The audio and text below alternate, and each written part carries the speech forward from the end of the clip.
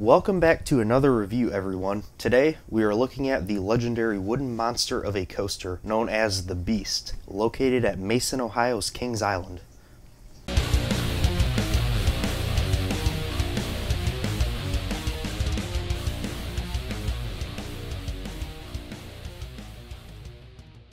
The Beast opened in the year 1979 and shattered many records at the time. It was the world's tallest, fastest, and longest roller coaster, traveling way out among 35 acres of heavily wooded terrain in the back of Kings Island, away from anything else in the park. The length of the Beast is especially incredible, seeing as it is still, 40 years later, the longest wooden roller coaster in the world, longest in North America, and third longest overall at 7,359 feet in length.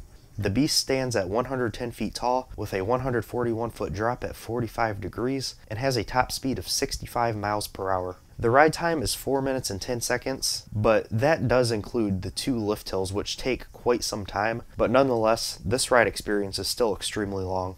The Beast is one of the most iconic roller coasters ever built and was completely designed and constructed by Kings Island in-house, which is quite astonishing, and also why the Beast turned out to be such a one-of-a-kind ride. This is perhaps the most famous roller coaster ever built, and is certainly up there in the books with the likes of the Coney Island Cyclone.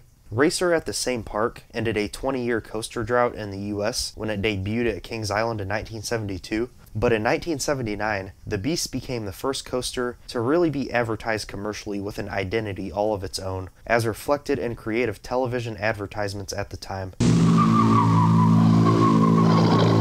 Kings Island dares you to come face to face with the Beast. The Beast.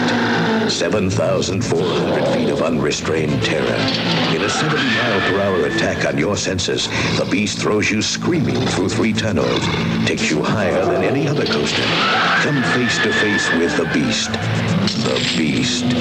The biggest, baddest, longest, fastest coaster in the world. Nowadays, the Beast is known for being somewhat of a divisive ride among coaster enthusiasts, some saying it is a dull ride that doesn't offer any real thrill, often citing its lack of airtime and many trim brakes, while others view it as one of the best coasters out there to this day that still offers a one-of-a-kind, out-of-control ride. In my review, I will discuss many aspects, both positive and negative, about the Beast and what I personally thought of the several rides I got on it.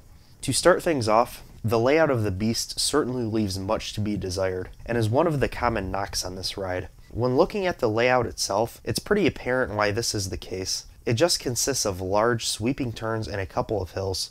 The only real, notable element featured is the huge double helix finale following the second lift, which is covered by a tunnel and is quite intense. If this were to just be built on a flat piece of land somewhere, there wouldn't be much to this ride. However, it is quite special due to the heavily wooded terrain it makes use of. The Beast essentially just follows this terrain over a massive area of 35 acres, and mostly stays very low to the ground, beneath a tree line, so none of the park is visible throughout most of the ride, and it can't be seen from the park. During construction, the park wanted to keep as many of the trees as possible, so they built over and around much of the existing foliage and hills, leading to the unique layout we know as the Beast. Another very common criticism of the ride are the many trim brakes placed throughout the layout. To be fair, a couple of these trims really do kill a lot of the momentum, so this is a justified complaint. However, much momentum is gained following these, as you are constantly traveling downwards into the hilly terrain in the area and through many tunnels, which certainly adds to the feeling of speed. Being such a humongous wooden coaster, these trims serve to help maintain the Beast as well, which is quite an undertaking for the maintenance team that care for this ride daily. The Beast is also very well maintained and provides a very out-of-control ride, but not a painful one. It has just that right amount of roughness that you want from an old wooden coaster without being unbearable. I found both wheel and non-wheel seats to be very comfortable for this ride. Of course, being mostly engulfed by the trees and away from anything else in the park, a ride on the Beast is like completely leaving the park altogether. It is pretty surreal to experience. It is just you and the Beast interacting with the terrain.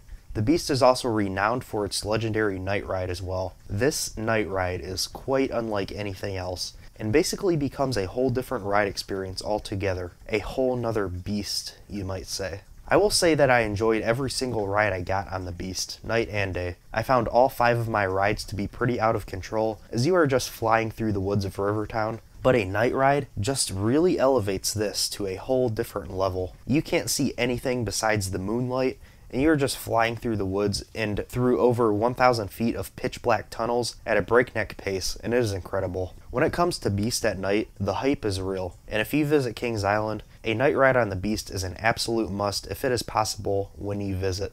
It is one of the scariest, most intense, and out of control experiences you will ever find on a roller coaster. In my opinion, a night ride on the Beast is the single best ride experience at the park, which itself is full of many fantastic night rides like Mystic Timbers and Banshee.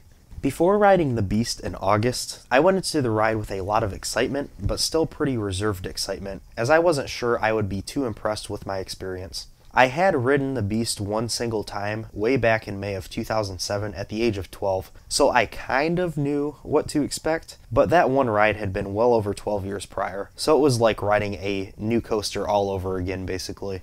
I thoroughly ended up having a blast on each and every single one of my rides I got in 2019 though, and even the day rides were much more wild than I had anticipated. This could have partially been due to the fact that I've heard so many enthusiasts over the years criticize the ride for being too tame, but I genuinely did not find that to be the case. The Beast is a very thrilling ride, even 40 years beyond its debut. Truly a very iconic and timeless experience that must be had in my opinion. My personal rating for the Beast, though a bit difficult perhaps to score due to the stark contrast of day and night rides, is a very strong 8.5 out of 10 for me. I currently rank it very securely in my top 20 overall, and it is currently my 5th favorite wooden coaster I have ridden. The Beast has an incredibly unique, albeit uninteresting layout, but the ride experience as you are blazing through the woods and numerous lengthy tunnels makes up for that. Despite lacking any airtime, the ferocity of the ride and its unique secluded setting more than make up for that with many exciting twists and turns through the woods of Rivertown. There are 4 coasters at Kings Island that many people point to as being their personal favorite at the park, and you could make a strong case for any one of them, whatever your favorite is. The Beast is one of those coasters. In my eyes, though this ride perhaps gets overhyped by media, the Beast is still a phenomenal, world-class ride experience by all accounts that is just so historic and fascinating to examine. Very much a product of the time when all design was done by hand without the aid of computers, and reflective of the industry at the time as well, when Kings Island wanted to go all out and really shock the world with a ride unlike anything else anyone had ever seen before. They accomplished that well beyond what they could have hoped for, I believe, and it is still a one-of-a-kind ride to this day. Thanks to everyone for watching this review of the Beast. I enjoyed producing it and hope you enjoyed it as well. If you did, like the video and subscribe to my channel if you haven't already for more exciting roller coaster and amusement park content uploaded on a regular basis. Also, like my page Coaster Daddy on Facebook and follow me at Coaster Daddy Official on Instagram. This is Coaster Daddy. Bye.